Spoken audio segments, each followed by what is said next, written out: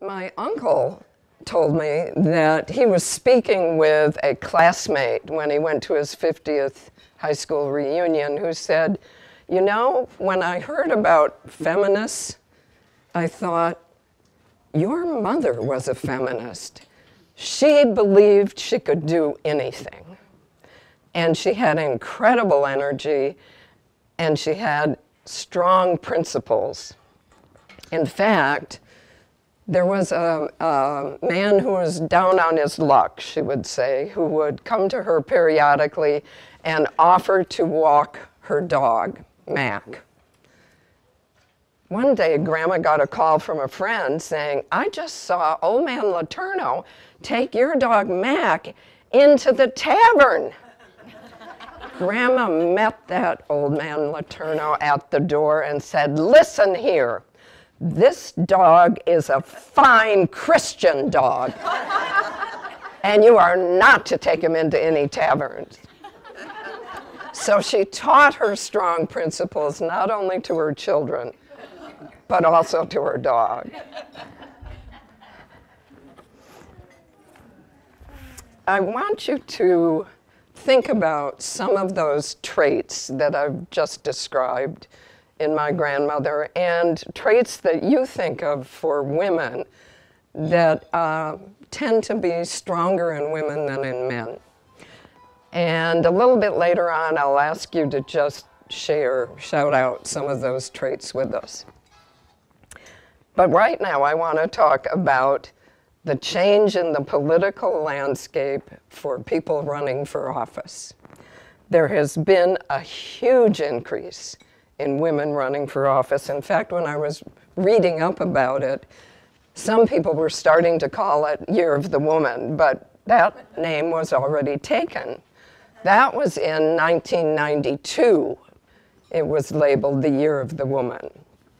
Following those Senate Judiciary Committee hearings for Clarence Thomas, when women watched on TV the way Anita Hill was being grilled by an all-white, all-male Senate Judiciary Committee.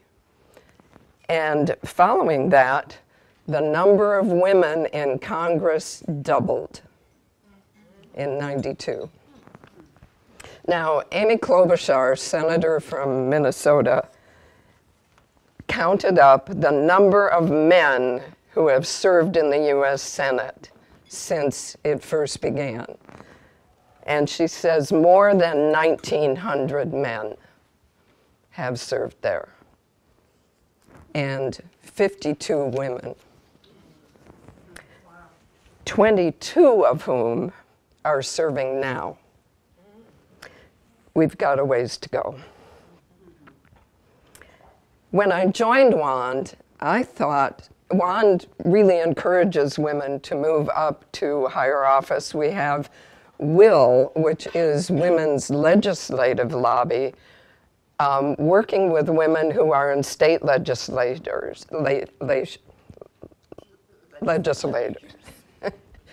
in the houses and senates of the state. And we work with them, encouraging them to move up and try for office in Congress, and support them in many ways.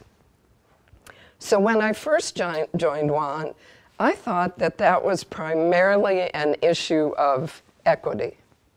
If we've got half the population or more that's women, shouldn't we have at least half of our elected officials women? What I am learning, and have learned in even greater degree recently, is that women bring more than equal representation when they come to the tables of power. They bring traits that are particular to women, and it makes a huge difference. So if you've been thinking about some of those traits, just call out something that you've thought of that you think women are in particular better at. Compassion. Care. Nurturing. Objectivity. What was that? Objectivity. Objectivity. Organizing. I didn't hear that one. Organizing. Organizing. Not so much rage. Stick to it. Listening. Long haul, stick to it. That's right. Gumption. Well, I just keep asking. Communication. Com- We talk about issues, men talk about sports, or, something else. Uh-huh. Communication, yeah. We often meet in smaller community groups, women's groups, and in fact it was women on the farms and ranches around Hanford who were meeting in their kitchens together and saying, what's happened to the health of our community? We used to be so healthy. And then they started to document the number of miscarriages, the amount of cancer that was occurring. And that was when they began to realize that whatever that was going on at Hanford is having an impact on our health. That was true also around the Las Vegas test, the Nevada test sites, that one woman in particular began to realize and document on a map how many incidents of cancer, and when she realized miscarriages as well, that became documented. People thought she was crazy. We're used to that. She just kept it up. And in fact, a play has been written called Exposed, which we will be reading on August 5th, a Sunday, in a presentation this summer, just before the Hiroshima-Nagasaki commemoration on Monday the 6th. Where will that be? Where? It will be August 5th, Sunday. I think it's from 2 to 5, and at Tsunami Books. Oh, that's right. Yeah, yeah. So we're attributing this surge of women deciding to run for office, most of us, to the Trump effect.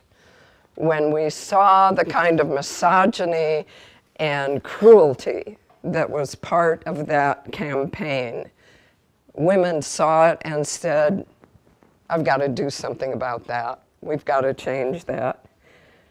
But it's also true that the fact that Hillary was running, when women see other women run for office, they have a very positive Me Too kind of response. Hey, I can do that too. And so the combination of Hillary running and the Trump effect has really caused a surge. In fact, there are 476 women running for the House of Representatives. And in Oklahoma, there are 4 times as many women running for the legislature there than ran in 2012. 4 times as many. Women are running for governor, they're running for state office throughout the states. And some of them say they aren't going to measure what they have done by whether or not they win, because they see benefit in the fact that they are tilting the debate more left, more towards progressive responses. And they are laying the groundwork to run again if they don't make it, or they are laying the groundwork to share that information with other women when they run. So, in 2000, the United Nations Security Council passed a resolution called Resolution 1325. It's known as Women, Peace, and Security.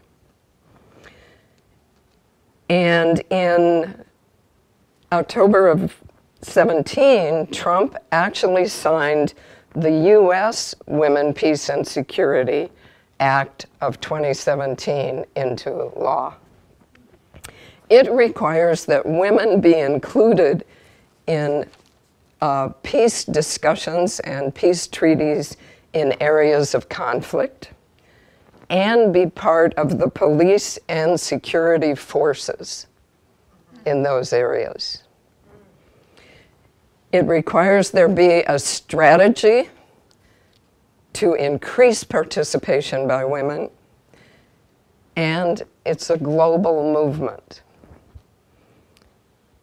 WAND, several years ago, participated in what was called East-West Initiative.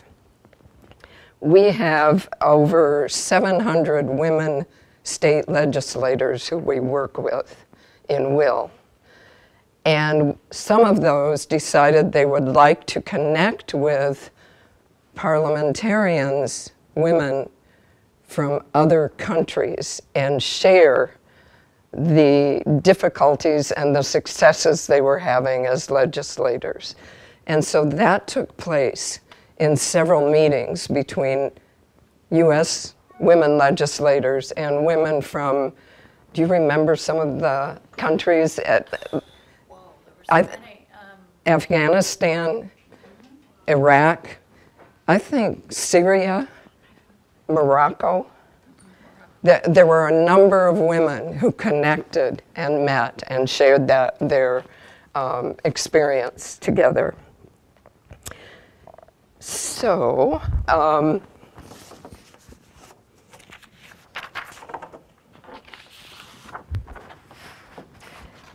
what we have learned from that, and my friend Karen Jacob is married to David Courtwright. He is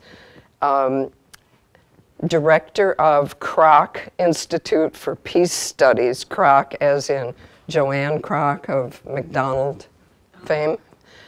And that institute is at Notre Dame.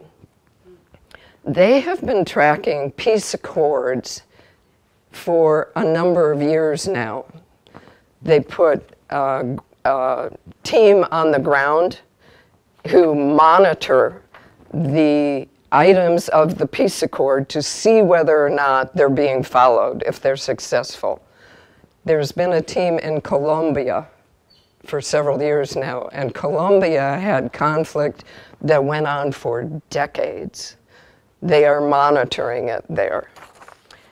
And what we have discovered from their work and also from the Council on Foreign Relations is when women are involved in peace negotiations, 64% less likely to fail if women have been part of that negotiation, and 35% more likely to last at least 15 years.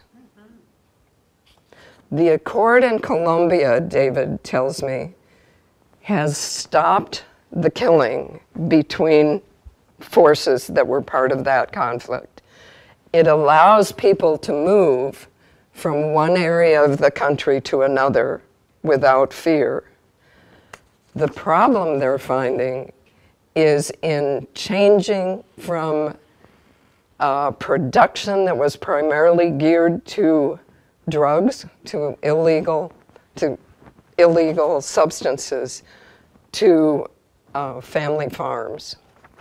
Even though there was part of that accord was about access to the land for those in poverty and for the indigenous groups. Now, do you think perhaps it was women working on that accord that included something like that as part of the need to bring peace?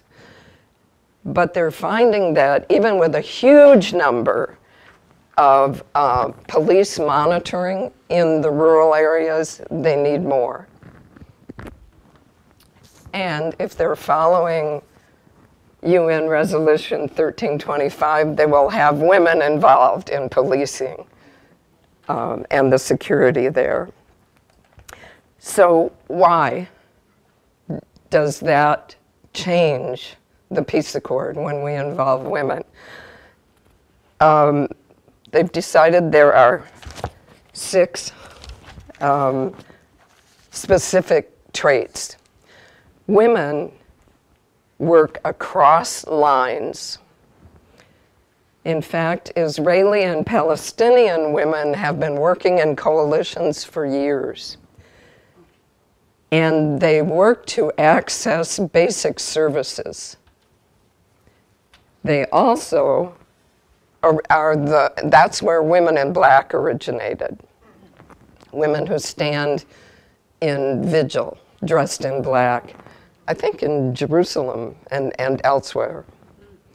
So women work across lines. Women are also more likely seen as honest brokers.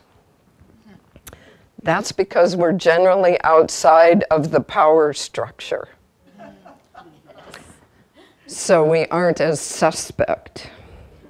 In Northern Ireland, women were able to work to set up back channel connections between the forces in order to work through problems. There was too much distrust for it to be done without them working behind the scenes. Women are able to stage mass action. Let me just mention the Women's March. And that brings pressure. That was also true for Lemagabwe, as you mentioned, in Liberia. She was able to assemble a number of women for mass action to continue putting pressure there. Women have access to critical information. In Afghanistan, women in a small community noticed that the Taliban was bringing in, smuggling a number of weapons, and they actually reported it to authorities who ignored them. And a local jail was then raided, accosted, and so those authorities should have listened to the women. Women also broadened the agenda beyond military action and ceasefire. They see that to bring peace, it means far more than just stopping the firing of guns and weapons. And so in Colombia, the peace accord included rights for women and girls written into the accord. It included surveillance and looking for gender-based violence, which is often part of war. It's very much a part of war. And access to property, as I mentioned, for rural and indigenous people. And it required that women participate in the politics of Colombia. And the 6th one is aiding post-conflict recovery. Directing money to reconstruct public institutions and services, schools, hospitals, establishing clean water, and a judicial system following a nation following the rule of law. So what they have found is that some countries actually have a quota of how many women should be represented in their political offices. And what we have found is that when women enter politics, governments change spending priorities.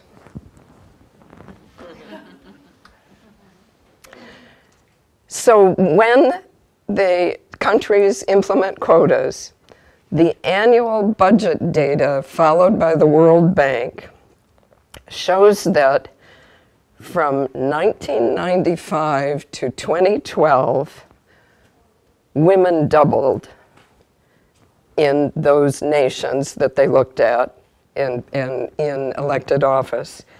And where that happened, spending went more towards public health and diminished in military spending. Which leads us to the federal budget here.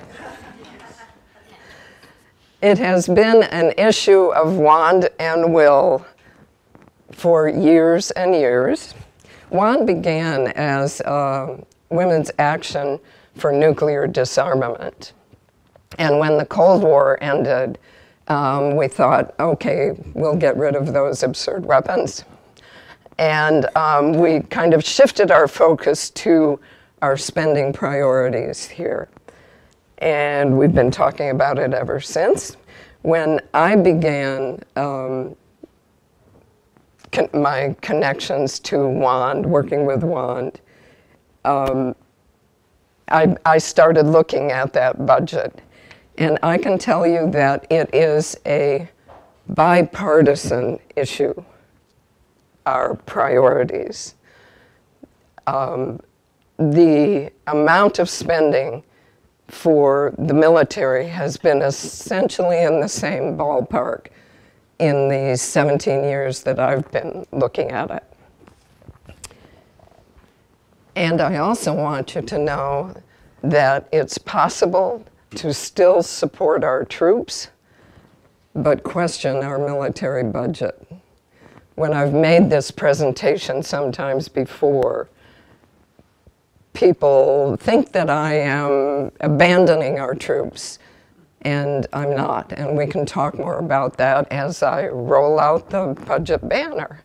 So this is the federal discretionary budget for 2019. It's the proposal that President Trump has sent to Congress. And what discretionary means? discretionary means that Congress has a say in how it's spent, which means we have a say in how it's spent. There is also a mandatory spending budget. That includes interest on the debt. It includes Social Security, Medicare, Medicaid, some veterans benefits are included in that, and that can only be changed by law. So the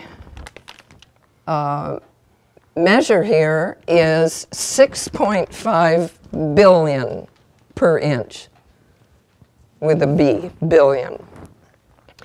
I carefully measured this anytime I make it, and I can tell you that it's accurate within a billion, 2, 3, something like that. So this first portion is the Pentagon budget, and it is proposed by President Trump at $727 billion. And it represents 61% of this discretionary budget. This is a jump from any other year I've looked at it. Generally, we're at 52 to 54, 55, 56%. It's a huge jump. Actually, Congress increased the pay and benefits for our troops this year. So that is part of the increase. However, a whole lot of the money in the Pentagon budget is our weapons contracts and all of the money that goes to those. The second portion is veterans benefits. And that has also had an increase from what I'm accustomed to in doing these. Veterans benefits has moved up to second place in the size of budget categories. It used to be about fourth. And prior to that, it wasn't listed separately.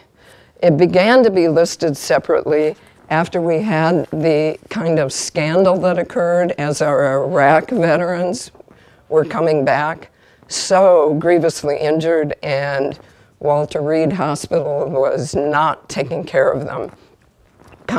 There was a holler from our citizens about that, and Congress responded and devoted more money to them. This is an example of supporting the troops. It would be nice if we didn't have so much impact from our policy of war on our people's lives and health. But that is an example of supporting the troops. What percentage is that, Susan? 7%. 7, this is. And since we can consider it a cost of war, if you add it to 61%, we're at 68% of this discretionary budget going to our support for militarism and war. And next is government spending at 6%. That represents all federal properties and employees. So that federal courthouse, where you may go to meet and rally, Airstream trailer, yeah. that's paid for out of this part of the budget, as well as national parks, courts, Smithsonian Institute, and our diplomatic corps, which we know has not been filled under this administration. So that's probably a reason why they felt this portion of the budget could be cut. In fact, it's only these first two portions that were increased. Everything else was cut in this proposal. And for the first time, education has sunk to the 4th position on this budget line. What was the government percentage? Government was 6%, and education is 5%. By the way, there's a pie graph handout up on our WAND table if you want to pick one up later that has those percentages. Education covers Head Start, K-12, community colleges, state universities, Pell Grants, lunch program, after-school programs. That's a lot to cover. It's diminishing because under Betsy DeVos, she's trying to privatize education more and more. Next is housing and community, which is also at 5%. That includes community block grants, low-cost housing, urban development, and Ruth will tell us those funds are not available for places like. They've cut the taxes. I mean, they've cut the money going to Yeah, yeah. Dramatically cut. save any of it. Can't go anywhere. So that is obviously one of those areas where there are programs we're concerned about. Health is at 5%. That includes Center for Disease Control, where we might work on the opioid crisis and do research. I believe research on gun violence, if we were allowed to do it, would be here. And then we get into 5 categories that are at 2% each. Transportation. Peter DeFazio is head of the House, minority leader of the House Transportation Committee. He's very concerned about the condition of our bridges, the support for Amtrak. Those rails could maybe use some work, it seems like. Infrastructure falls into that. Say that again. Infrastructure? Infrastructure, yes, on much of that, yes. International affairs, embassies, actually, international affairs includes international aid, which includes weaponry that we send to the highest receiver of weaponry is Israel, of our weapons. Saudi Arabia, I believe. What was that? Followed by Saudi Arabia. Yeah, I think so. Energy and environment is way down here at 2%. And I think they figured they could reduce that because Scott Pruitt is eliminating regulations for Environmental Protection Agency. Science, support for science and research. And labor includes unemployment. And so helping those who are unemployed to get jobs is part of that. And at the very end, 1% food. That includes that SNAP program, what used to be food stamps that we're being told has to be cut. Unfortunately, it also includes the large farm subsidies that are not that helpful to small farms. Did you say unfortunately? Who was that? You said unfortunately it cuts those who like point of view. The large commercial farms, the huge, yeah, they suck up a lot of the money and get a lot of, I understand what you're saying. yeah, you got, You're not supporting that. no, I don't, yeah.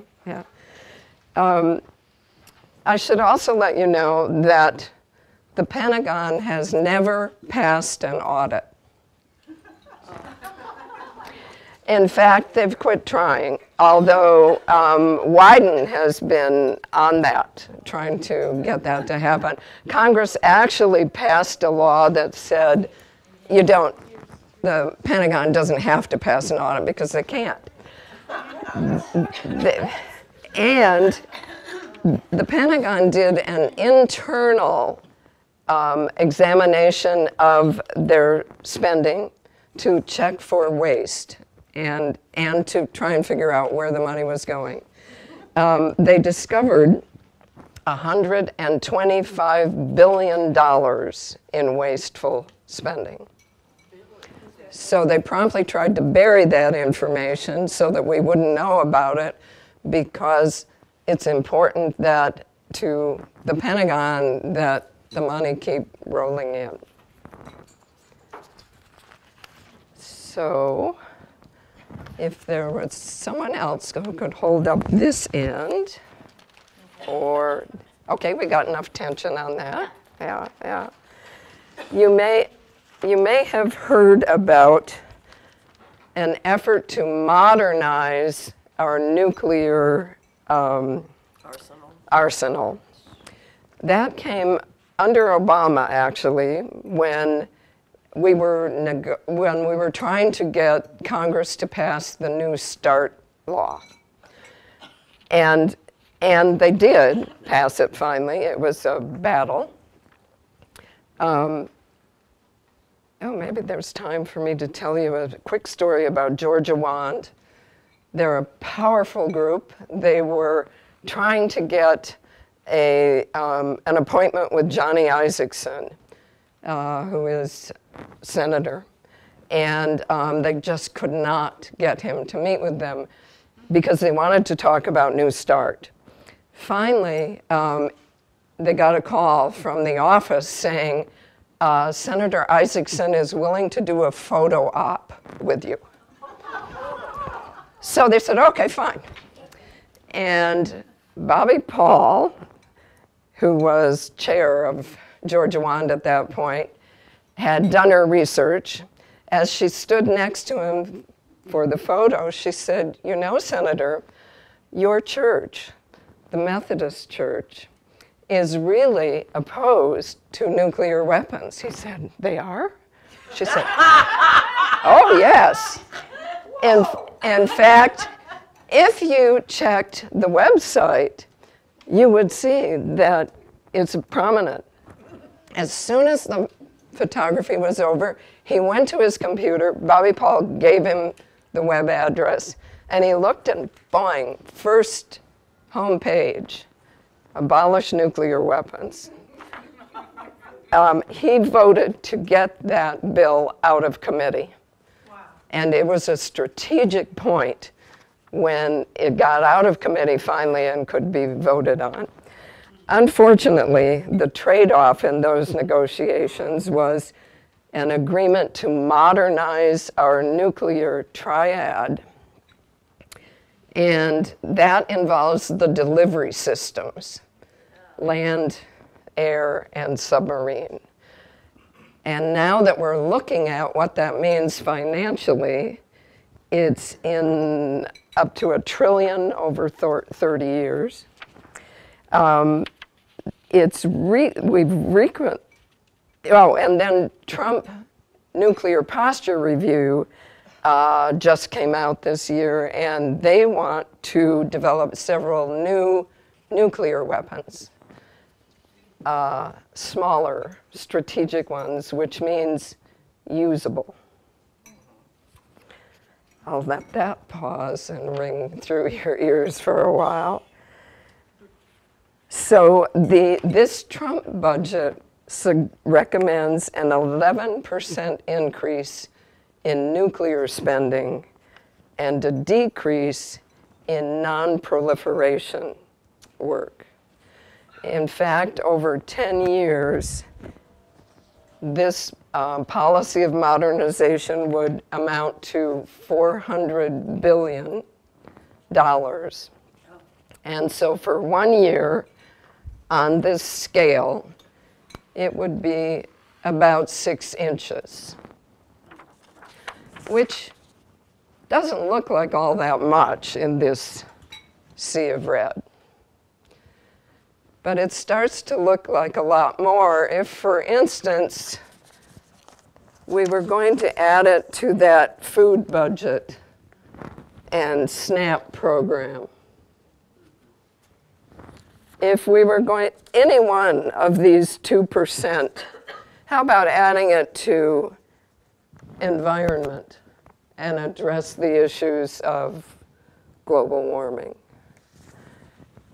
How about adding it, or a portion of it, to transportation to create mass transit that would be efficient and work well and would reduce our carbon emissions? We could always add it to health. We can certainly add some to education. Or how about some of those forces for diplomacy? So that is the cost of our nuclear program. And it's the cost of our militarized budget. We have a new national director at WAND. She says, WAND sits at the intersection of denuclearization and feminist leadership at a time when these two movements are gaining momentum and feeding each other's growth. She is so excited to continue working with our team at WAND to ensure that women's voices are at the tables of power and the threat of nuclear war is eliminated. That's it.